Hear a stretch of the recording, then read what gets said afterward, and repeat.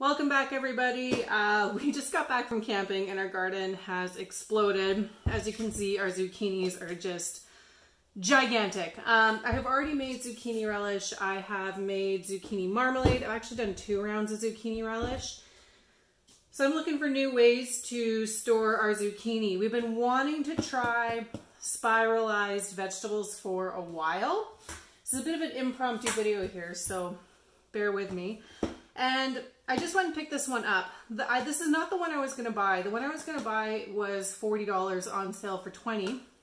And this one was on clearance for $10. I don't actually know what it retails for. Maybe I'll look that up and put that on the video. But it was on sale for $10. And cheaper isn't always better, but I just really liked how compact it was. I literally haven't even opened it yet. I just got back from the store. So this is kind of an unboxing, if you will. And I liked how small it stores, because I mean, kitchen appliances can really just get out of hand, and you know, you lose more and more shelf space and counter space to more and more gadgets, and it just gets frustrating, right? So I like this one because it was smaller. We'll see if it holds up. If it doesn't hold up, I will literally take it back tonight and just go for the one that I was originally going to buy here. But we've been wanting to try spiralized vegetables for a while, and with the garden just going off the way it is, it's finally time. So, pull to lock before folding up.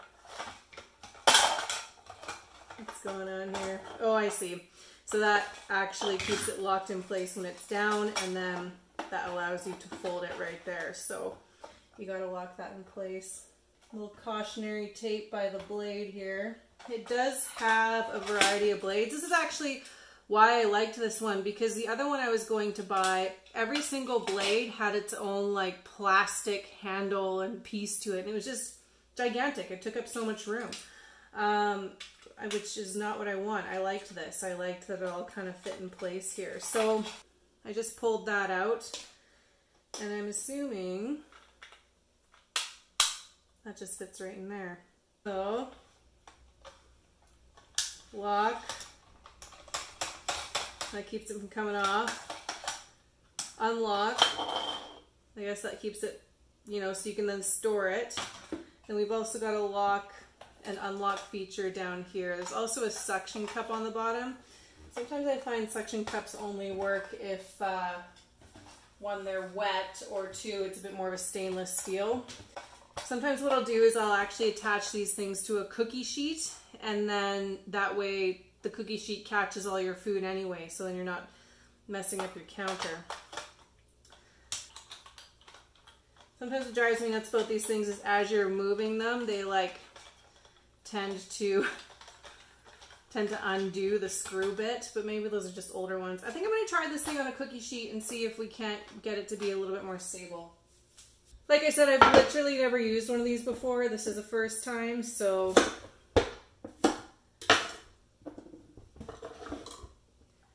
yeah, I'm assuming you just pop it in and presto changeo. Yeah, the suction cup is not staying in place, but that's pretty seamless. I like how quick that goes. And I actually thought it wouldn't be able to handle the bigger zucchini, but it seems to be handling this medium-sized one okay. That might change as we move up in size, because obviously some of my zucchini is quite big. All right, wow, okay. Not too bad. Not too bad. And that's actually quite a lot for that little bit. We only took the end off of this one here. Now, I have heard that you can dehydrate this, which is the way I'm going to go. There's quite a lot of mush on the bottom there. And I've heard that you shouldn't freeze zucchini. So I'm actually going to freeze some and dehydrate some, and maybe cook some fresh, just to sort of do a bit of a comparison here. But I think what I'd like to do is dehydrate, just because that tends to be my favorite way to preserve. So why don't we get the dehydration trays and get some of this set up. I am really impressed with how much I got out of that. I'm assuming I'm not going to want them that long.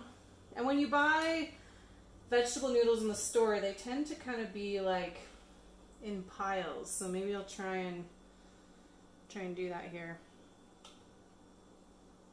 Let's give this guy a try.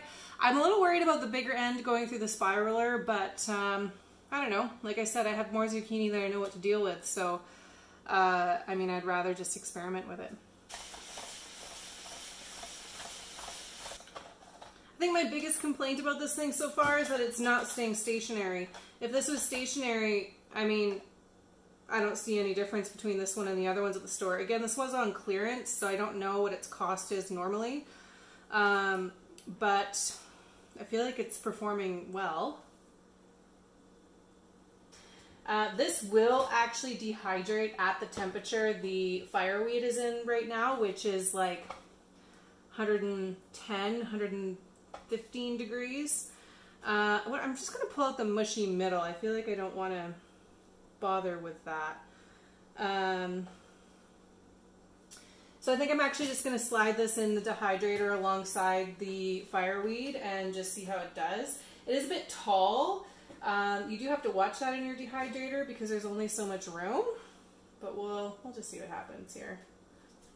I'm only going to do a little bit frozen because this is more just for testing purposes. When looking it up online, freezing was not recommended and dehydrating was recommended only by one person that I could find. So maybe we'll even just do one bag. If this does freeze well, I will vacuum seal it. But just for this video's purposes, we'll put it in a Ziploc bag. Let that freeze overnight and see how it goes. They say because it has so much water in it, it does not freeze well, and then it doesn't adhere to the cooking process very well. So I would tend to believe that, but I do want to see for myself. I think I'm going to use this one to cook now because it's been in the fridge a while. You can see it's kind of not looking so good around the edges, where these were actually picked like extremely recently. So I'm going to cook this one up and we'll give this one a try fresh and see how it all compares. And I've never actually cooked this before, so I may need to look up how to cook this and then bring it back over once it's ready to go. Okay, so this is what we're going to do. I just looked up the best ways to cook zoodles. That's how spontaneous this video is. So there's 3 methods that I like the sound of. One is just a standardized boiling like you would any sort of vegetable, and you only cook for like 1 to 2 minutes. So we're going to do a boiling method. The next is a saute method with some olive oil, which I think is probably going to be the best option. And the third method, believe it or not, is going to be the microwave. Yeah, the microwave. Because zucchinis have so much water in them, there's enough water in there really for them to just cook themselves. So it says 30-minute increments for the microwave. And we're just going to keep it simple. I'm just going to do a little bit of garlic, a little bit of olive oil. The saute will obviously have the olive oil as part of the cooking process. This one will, and these two will put the olive oil on after the fact. And then put a little garlic and a little bit of Parmesan on it so that they all taste the same. Because really what we're going here for is texture and cooking process. Okay, we're back. This one was boiled. This one has been sauteed. This one has been microwaved. Right off the cuff, this made me nervous. I felt like I was immediately overcooking it. So it's kind of stressful to make. This was more fun to make, sauteing things, and you can smell it, and the garlic smelled good, and the olive oil smelled good, where this you have to add after it's cooked. Same with this. You have to add the olive oil and Parmesan and garlic after it's cooked. But already, this looks like the most appetizing. It actually looks like the crisper of all of them, where this one looks a little bit mushy, and this one looks the most mushy. It's a little transparent there, which makes me think I cooked it too long. But let's give it a try. These are really, really, really long zoodles. Not bad. Not bad. Boiled. Oh, and they were only boiled for like 2 minutes. It was very stressful trying to not cook them. I do like that it has a very spaghetti feel, right? You do get that sort of pasta feel to it. I would maybe in the future trim them a little shorter. That's way better.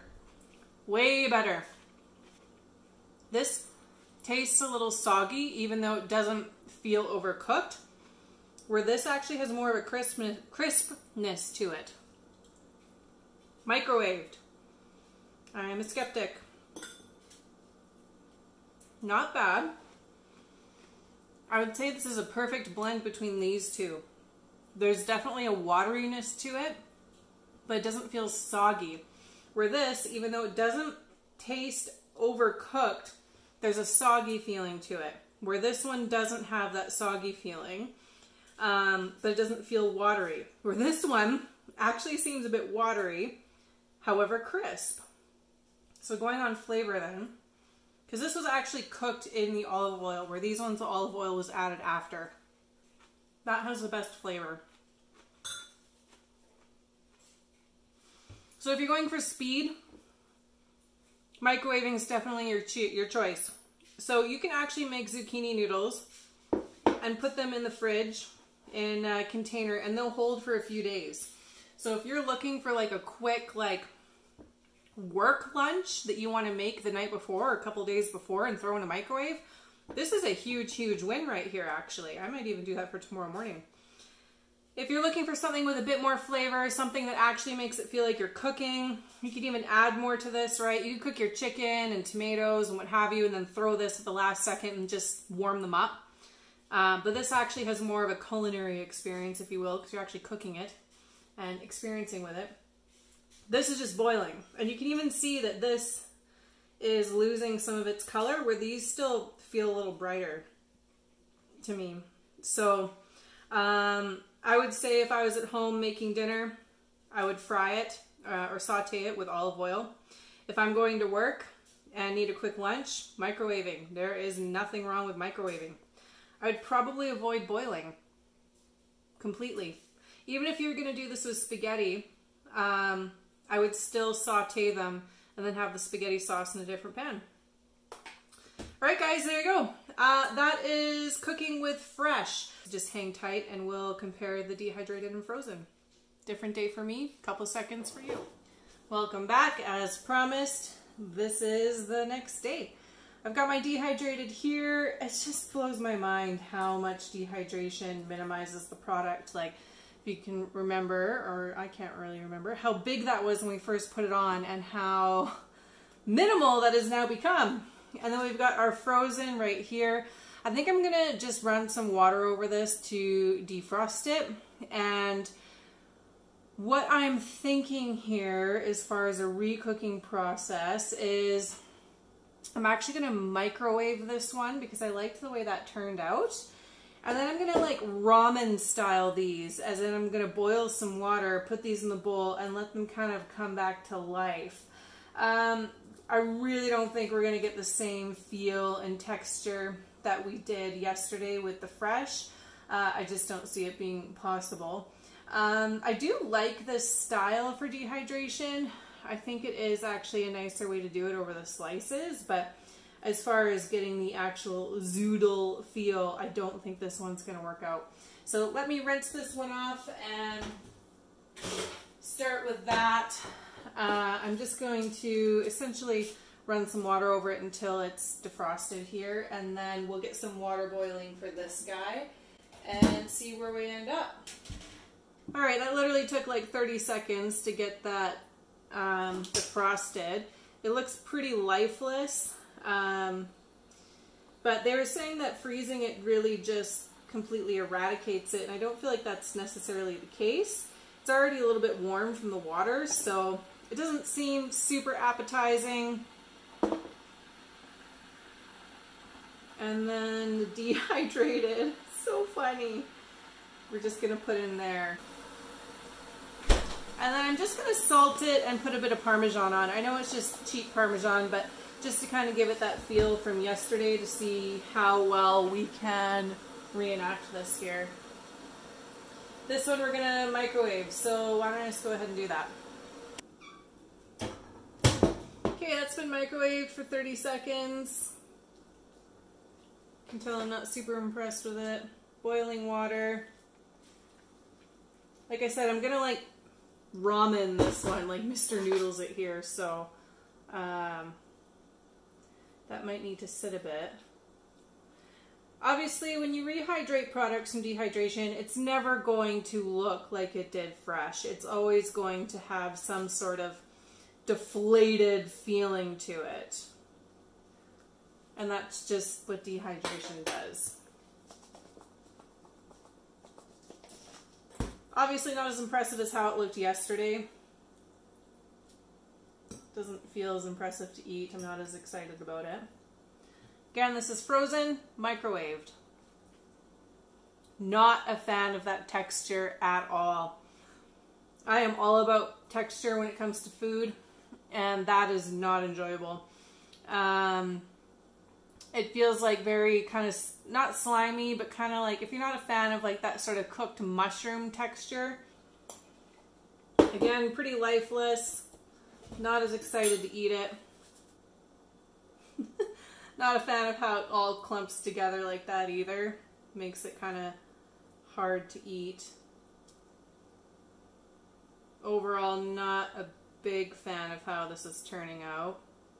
This would also be a case for cutting those noodles shorter before you do anything with them. This at least still has some crunch to it. I don't even know if you could hear that. I know hearing someone eat can be kind of gross.